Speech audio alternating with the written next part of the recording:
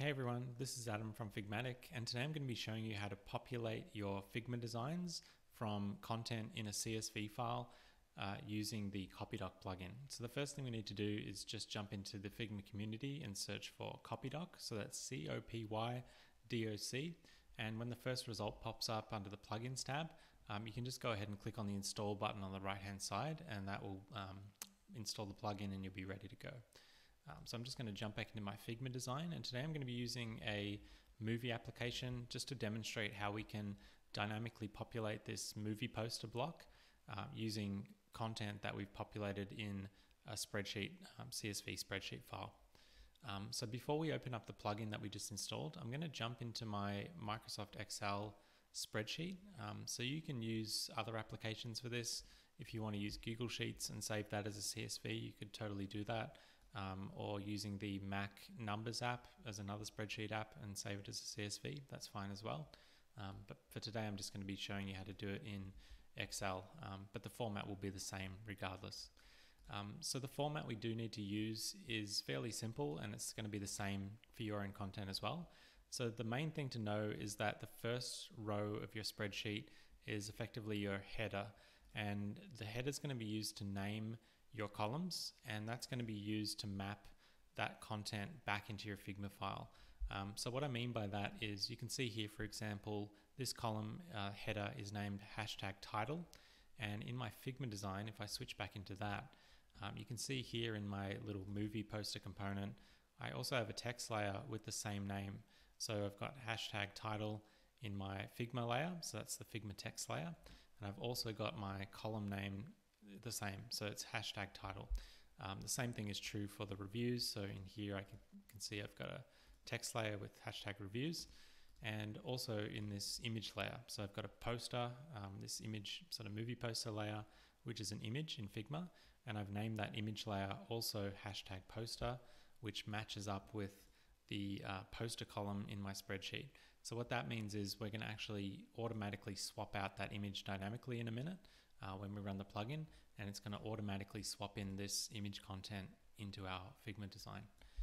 So to show you what that looks like if you do want to add your own images, it's fairly straightforward. You can either upload the images somewhere online of your own website or get your own link for your own images, or if you just want to grab something like a movie poster, for example, you can just go to Google Images, search for the image you want, open it up, and then in the image preview, just go ahead and right click on that and then click on copy image address, and then back in your spreadsheet under your image column, whatever that happens to be, you can just paste that in there, and that will paste in a URL to the JPEG image. So the plugin will automatically pick up on the link, and if it's an image layer, it'll automatically swap that into Figma later. So then you can go ahead and just populate the rest of these. So for example, I'm going to use the Suicide Squad movie for this latest row, and I can just populate that the same way. And now we're ready to go. So our spreadsheet is all done now. This is the format that you can use for your own content. I've got 4 different movies that I want to add into my app. So now that we've got our spreadsheet structured correctly, just make sure that you are saving it as a CSV. So if you go to File, Save As, and then under the file format, you just want to make sure in whatever app you're using that CSV is selected, and you can just go ahead and save that to your desktop or wherever else is easiest. If it gives you this sort of warning, that's fine. It's just trying to get you to save it as a Microsoft Excel file. I do have another YouTube tutorial using that file format. For now, we're just going to ignore that and use the CSV file. So I'm going to jump back into Figma now, and I'm going to run the plugin that we just installed a minute ago by right-clicking anywhere on the page, going down to Plugins, and then clicking on CopyDoc. So that's going to fire up the plugin that we just installed. And I'm not going to be going through any of the other features in this plugin today. You can check out our other YouTube tutorials for those. Today I'm just going to be focusing on this brand new feature called Sync Spreadsheet Content. So you can open that up by clicking on the Sync Content button in the plugin. So I'm going to click on that now. And you can see here it's got an option to sync a CSV file. So what we're going to do is we're going to grab the CSV file that we just saved to our desktop over here, and I'm just going to drag and drop that file directly into this little drop zone in the CopyDoc plugin. So I'm going to let go of the mouse now, drop that in, and you can see it's instantly loaded up my spreadsheet columns from the CSV file, and it's giving me a preview of the headers. So the headers are these little bold tags that it's pulling in the first row from our spreadsheet, and then it's also pulling in the second row from the spreadsheet content to give you a little preview of what each content might look like, just to sort of show you what each of these relates to. Okay, so now that we've done that, the last thing we need to do is just duplicate our original layer. So I'm using a component, but you can use other groups as well. So you could use a frame or a Figma group.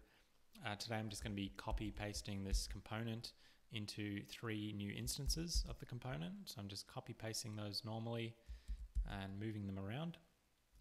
And because these are copied instances, just to confirm, you can see here the naming of those text layers and image layers are importantly still named the same as our spreadsheet headers over here. Okay, so now that we've copied those, that was kind of the last step. And all you need to do is now select those. So you can see in my left-hand side here, I've got all 4 of those selected. And now in our plugin, you can see it's telling us we've got the 4 selected layers.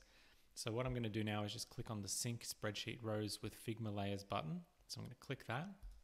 And what that's going to do is it's going to go through and download all of those high-resolution movie posters. It's going to swap that in to all of our Figma layers and also update all the text. So that's done now. You can see it's told us that it's updated the content for 24 different layers in Figma.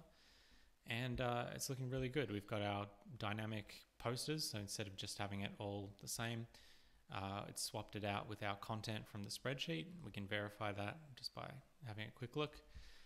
And basically the way it works is it loops through each of those selected layers and then also loops through at the same time each of these rows. So for each selected layer, it will use the data from one row and it will automatically swap out any matching layers it finds with these header labels. So that's exactly what it's done. So you can see we've got the No Time to Die, June, Black Widow and Suicide Squad all swapped out. All the minutes are swapped out, all the reviews are swapped out, the tags are all swapped out, and of course the images have all been replaced.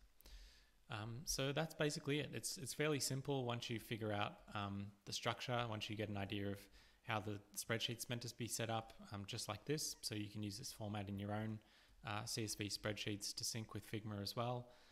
But yeah, once you've mastered that, it's a really simple process. You can use this feature as much as you want to update any kind of grids or lists or any sort of repeatable content. It's very, very useful for. So yeah, that's basically it. If you've been wondering how to sync repeatable content from a CSV spreadsheet into your Figma designs, this is a really, really simple way of going about it. And unlike our other tutorial with the Google Sheets, this is all local to your computer as well. So if you work at a company that doesn't let you use Google Sheets or something like that, which is this other feature down here, then maybe the CSV option is going to be more to your liking.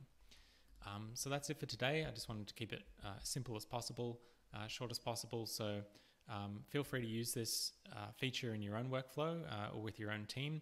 If you've got a bunch of copywriters on your team and need to do some efficient content updates, then this might be an option for you to try out.